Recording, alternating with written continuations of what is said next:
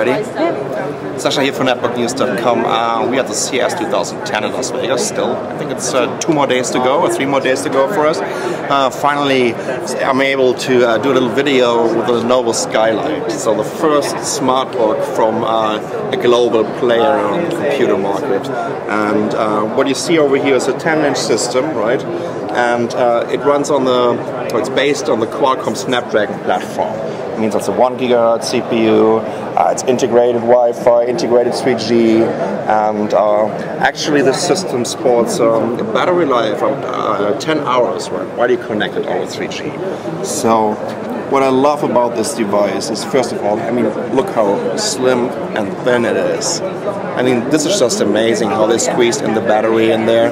And when I'm taking a look at the keyboard now, because this was my first question. If a device is so thin, how is the feedback from the keyboard? And actually, I tell you one thing, this is the best keyboard I've ever had on any netbook or smartbook or whatever so far in this form factor. So even my NC10 is not competing with this keyboard. So really cool feedback, and you can see this huge trackpad with the integrated mouse buttons.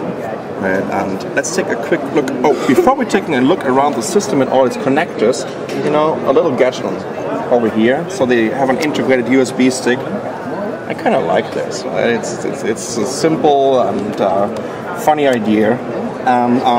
But you also notice they're using a new Linux, let's say a customized Linux from Lenovo, and it tells you what Smartbooks are all about, because it's all about connectivity, all about being online, having access to your social networks, and have your content stream on one side. So I really like the GUI that Lenovo is providing with the Skylight.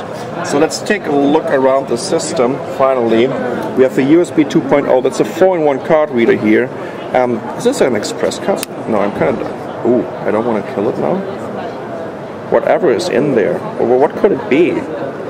Nicole, you know that? I can't see. What is it? Any kind of whatever connector? Pretty much nothing on the front, and there's another USB 2.0, and I can't tell you where you can connect your 3G. You can't, there's no exchangeable battery. It's in here. Where is it? 3G connectors with the... oh, really? On the top is it hidden over there? Yeah, oh, yeah, totally. There we go. So you can get your 3G SIM card in there. Yeah, and that's it pretty much.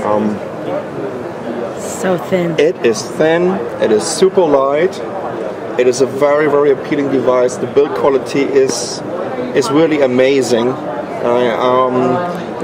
Talking about the design, I think it's all about if you love it or you hate it, right? I really love it.